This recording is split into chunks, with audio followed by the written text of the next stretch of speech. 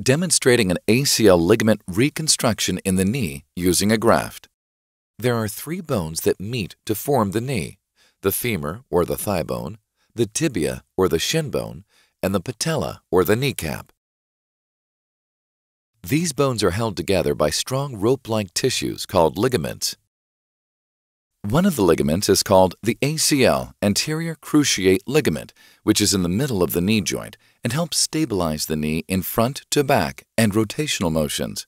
A common injury to the ACL is a sprain or a tear.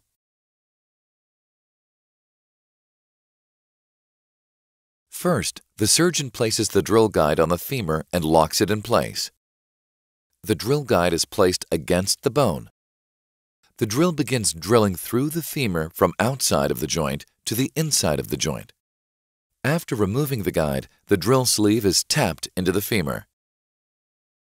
Then the blade at the end of the drill pieces are opened into the cutting position and drilled into the bone, creating a hollow space in the bone. The drill is stopped when it meets the tip of the drill sleeve and is removed.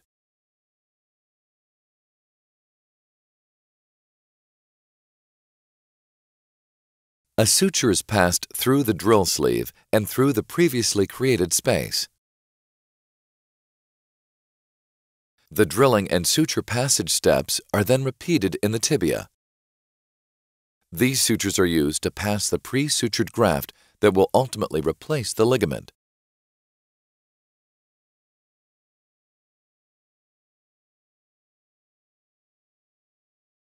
The suture with the button in the femur helps pull the graft through the femur.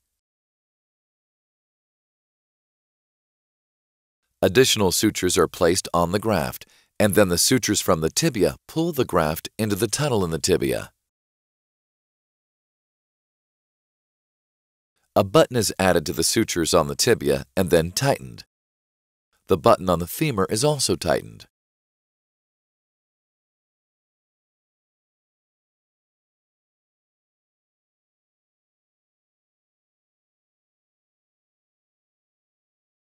The remaining tibia sutures are tied to the bottom and the tails are cut, completing the repair.